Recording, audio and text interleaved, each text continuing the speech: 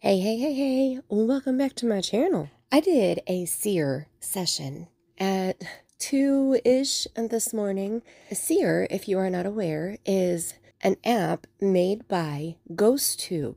Now, GhostTube is made by a channel creator named Amy, and her channel is Amy's Crypt. Amy and her husband, Jared, have done so many paranormal investigations over the years, and they are amazing. I know when I watch their channel, I'm going to see real stuff. I don't have to worry about any fake stuff. I don't have to worry about any loud booms, loud music, making it more suspicious. None of that mess. I know when Amy and Jared do something that it's real. So when Amy came out with the GhostTube app, then she came out with the SEER app, I was so excited. Amy has about 4 different GhostTube apps that she has created herself, and they are all amazing. But SEER is my favorite. SEER is the one that I use the most. So I decided last night, or early this morning, that I was going to do a SEER session.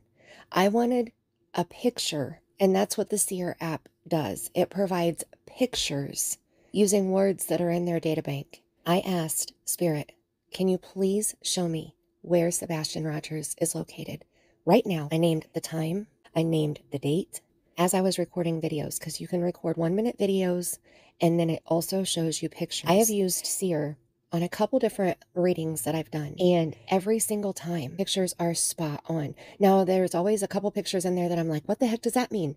And this is no different. There are 2 pictures in here, maybe 3, that I'm like, what the heck?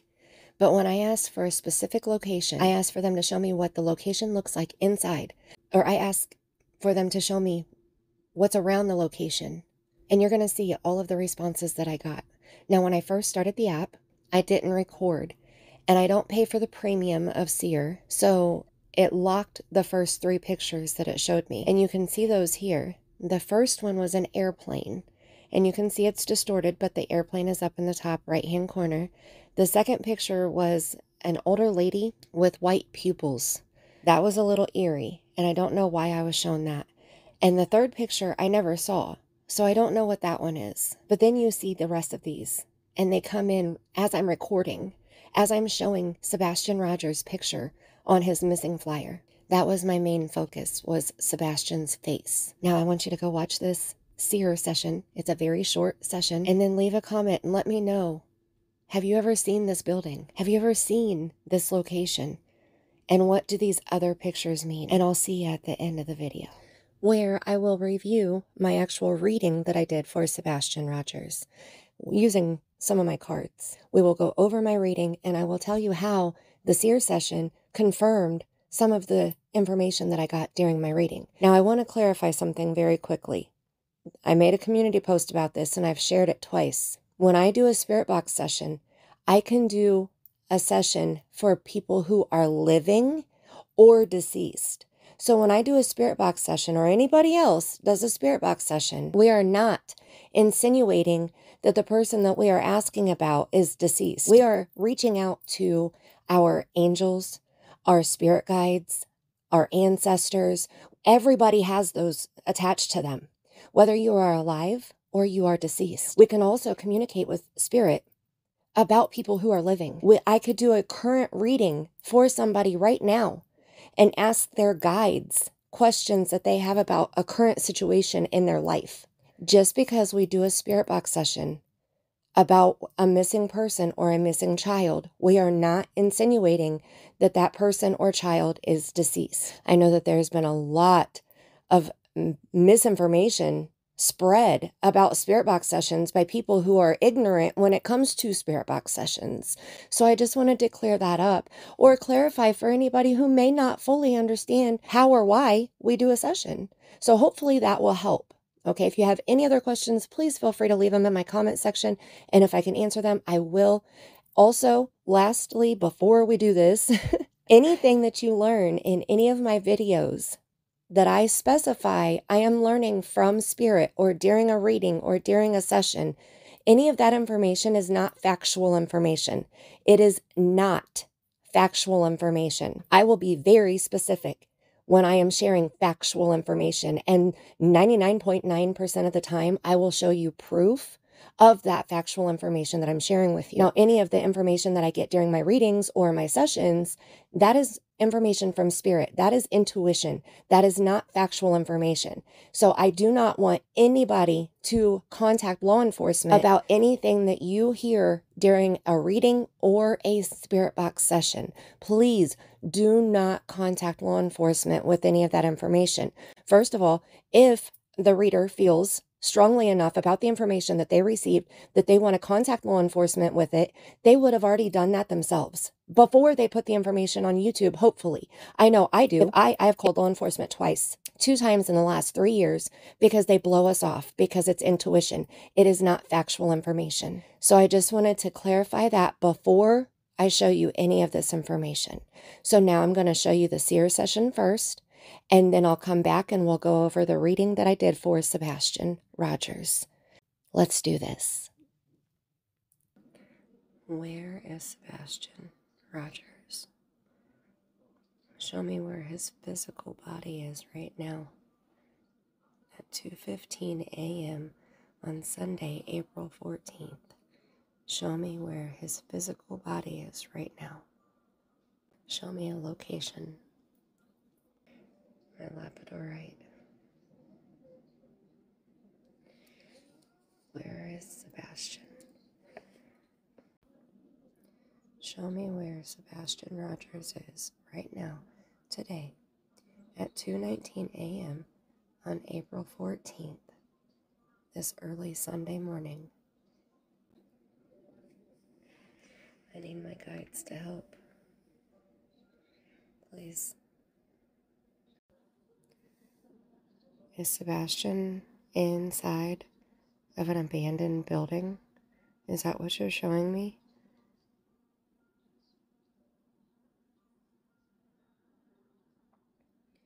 I just asked to be shown a location where Sebastian Rogers is right now, today, at 2:22 a.m.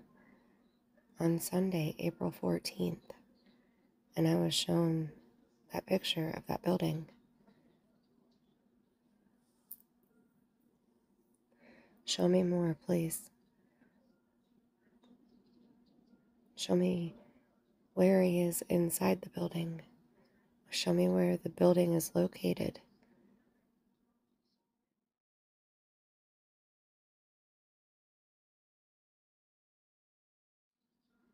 What is that? A sword? Oh my. Okay, a sword. And a knife, a dagger, and a witch in the background.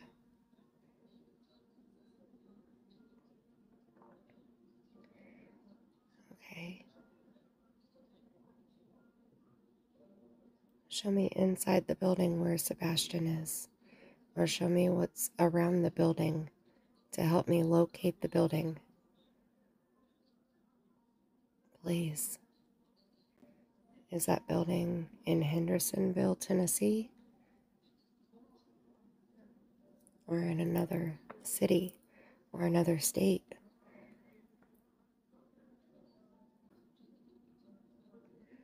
It's 2:24 a.m. now.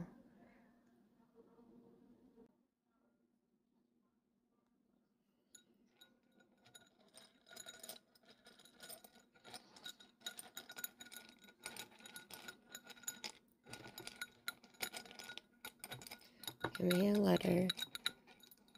The first letter of the town that Sebastian Rogers is in right now, today.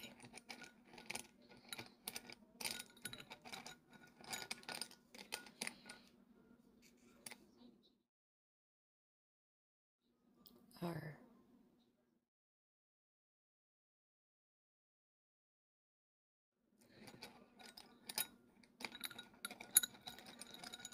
Give me another letter that has to do with Sebastian. About where he is right now, today.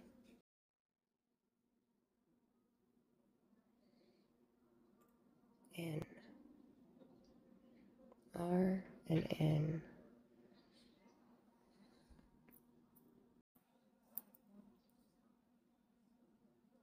The police are out searching.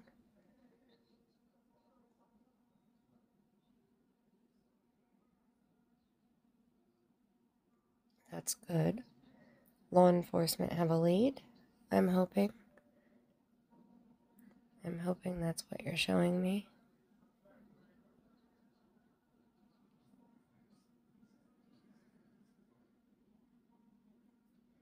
Let's do another letter.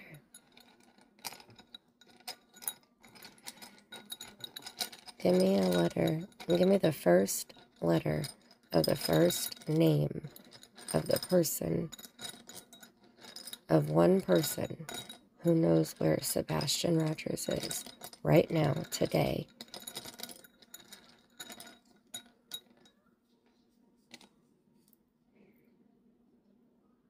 And again, another R. Another R. R-N-R. R. Let's try again. Give me another. The first letter of the first name of the person who knows where Sebastian is. Oh, look. Is that a female sitting there having a glass of wine? Is that what that picture is?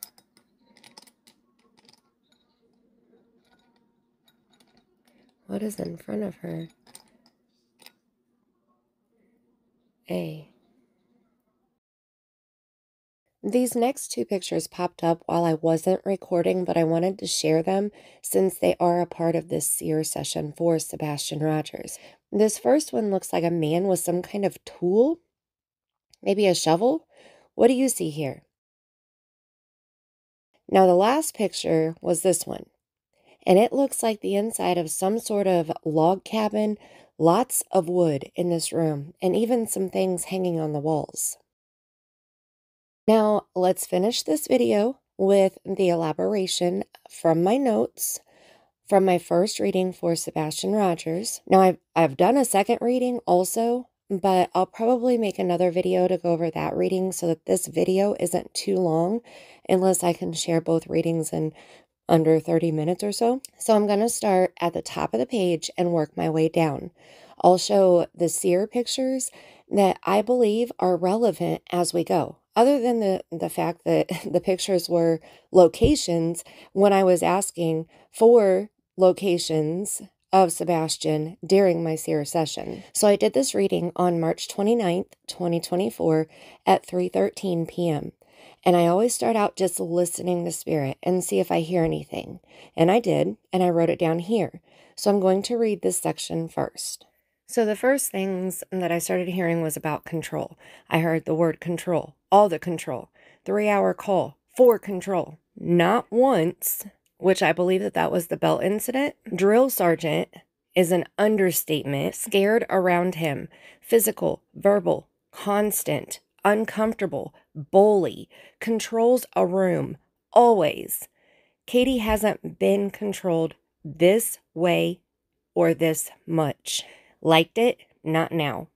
So basically, like, Katie enjoyed the controlling aspect of the relationship, but now she's not so much liking it. Then the last thing that I heard, and this is all allegedly, like I said, none of this is factual information, but I heard Katie and Chris knows where Sebastian is. And that was the last part of what I heard. I also make a notes section, so if things pop in my head, I can write that part down here. So I'm going to read this section now. During this part, I wrote, Katie spoke on the phone with Chris so that he can control everything. He'd yell at Sebastian over the phone too, not just when he was home. Chris doesn't want Sebastian around his daughter because she'll tell on Chris. Again, allegedly, in my opinion. Also, during this reading, I decided to pull my DIY crime card set out that I made and see if any cards would pop out. I pulled multiple cards out the first round, and I wrote this story that I felt like matched each one of these cards. So this is what the cards told me. So my first card was DNA. So the DNA of the victim, which was the second card, DNA of the victim, angel, then joker or prankster, driving, field, marriage, for better, for worse, private, those were all the very first cards. So DNA of the victim was an angel. The Joker, the prankster, was driving by a field. For better, for worse, marriage, that would be Chris and Katie, in my opinion. This is the only card that I have in my deck that describes a couple. So that's why I believe where it says for better, for worse, that's the marriage, that's Chris and Katie. Had private information on tech. That is evidence. Each card that I pulled is underlined. So you can see tech, evidence, those were the cards. The married couple had private information on their tech. That is considered evidence. And that also proves that Chris is a liar. He's worn a mask while he's tried to dismember mom, his daughter's mom, Nina, after he abandoned her. He believes he has credibility, but he's wrong.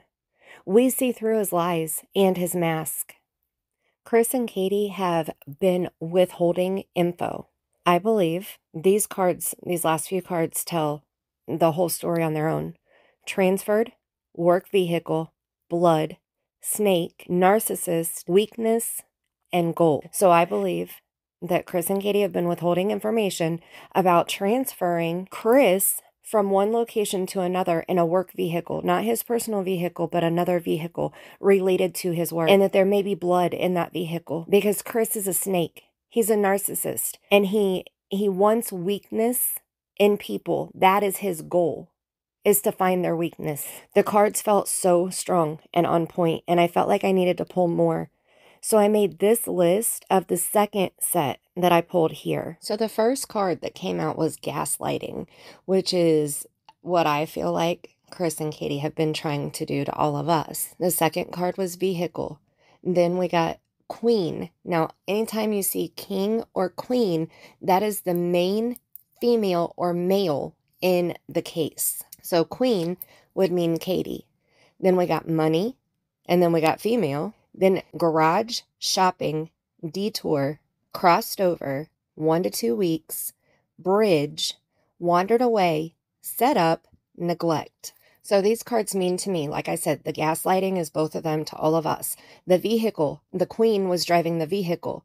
Money and female, those two cards kind of have me a little bit questionable right now. I'm not for sure what they mean. So you let me know what you think they mean. Then we have garage, shopping, detour.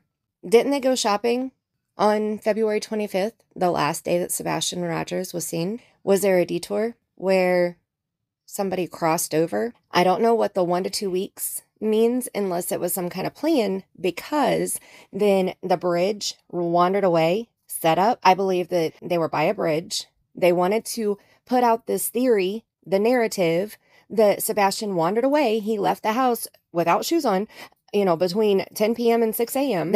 And that was the setup. The wandered away was the setup because they were trying to hide neglect. Then we go to number 15 is danger close to home, 5 to 10 miles, local prayer. So there was danger close to home. I believe Sebastian is within 5 to 10 miles away from his home. He is local and he wants prayer. Spirit wants prayer. Okay, I'm not saying Sebastian himself. This could be Sebastian's guides, his angels, his ancestors. Okay, they want prayer.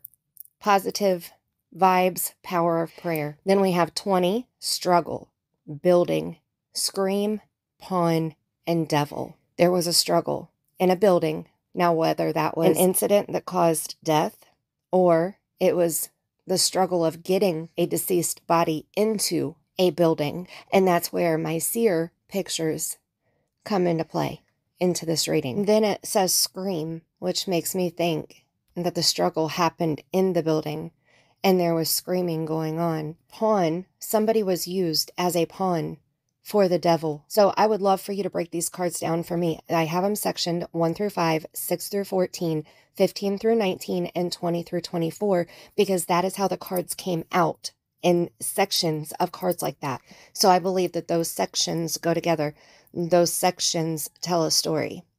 Now, the last part of my notes, and this is the last, but certainly not least, maybe the most relevant, actually, is this new layout that I tried. So I pulled out 8 cards, And I started with the present. And the card that came out was red flags.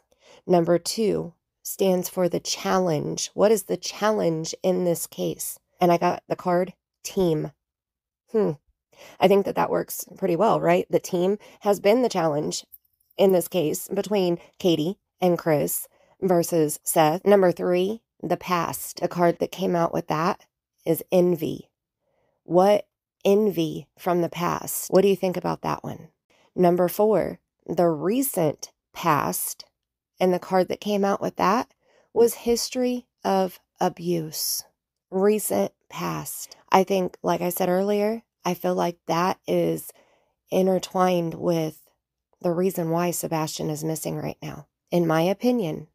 Number 5, outcome without change. And I got 2 cards with that one, dark and hidden. I mean, that's pretty self-explanatory, right? Number 6, path to the future. And I got 3 cards on this. Now this got me. The first card was wooded area. The second card was stars. And the third card was captive. That makes me believe that Sebastian is someplace in a building in or near a wooded area. And the stars, I'm not for sure if there's a name of the location or if there's something near the location, something like that has to do with stars. And then captive. Is he being held captive? Is Sebastian still alive? Or was he being held captive in his mind? I'm not for sure what captive means in that path to the future. But I feel like that's where that's going to be like in the location where he's found. I feel like those cards are more drawn to the location where Sebastian currently is. And I do believe that he will be found. I absolutely believe that. Now, number 7, more about the situation. And the card that I got with that was authority. So this tells me, we have a lot of people who don't have faith in the TBI, which I'm right there. With the Summerwells case, it's hard to have trust in authority, in law enforcement right now. But I feel like the authority is doing their job in this case. I feel like they know a hell of a lot more than what we think they know or what we know they know. Okay, I think it's very, very deep. And I think that this case is far from cold. I do not believe that it's cold. I do believe that they do have leads, and I feel like they're working their investigation properly. Now, number 8, final outcome. And the card that came out with that was loss. That hurt my heart when I saw that card because it made me feel like my cards were saying Sebastian is gone. I'm not saying he is because I don't know for sure. But in my opinion, my intuition is leading me to he's gone. And I hurt saying that because I would rather him being held captive right now. I would rather that outcome. But regardless, my cards said the outcome is loss. My cards that I made have always been spot on, even if I'm not fully sure what each card means during my readings. Like now, some of these cards match up with SEER, right? And they helped me understand them better. Like I said, I did do a second reading also, and I will put that in another video because this video is already almost a half hour long. And if I add that second reading in, it is definitely going to be over a half hour, and I don't want to do that to you guys. So I will do my second reading in another video. That one, it matches a lot of what I got in this one and what I got from SEER. I love my cards. I mean, that's, I love my cards. So that's all I have for you for now. What do you think about my reading? What do you think about the words that I heard? All about the control. What do you think about the cards that I pulled? The section of cards. And then this last layout, the present, the challenge, the past, the recent past, outcome without changes, the path to the future, more about the situation and the final outcome. Do you like that idea? Do you like that layout? If you do, I may try it more in the future. I'll probably try it more in the future. And I think that the cards were very direct in answering my direct question.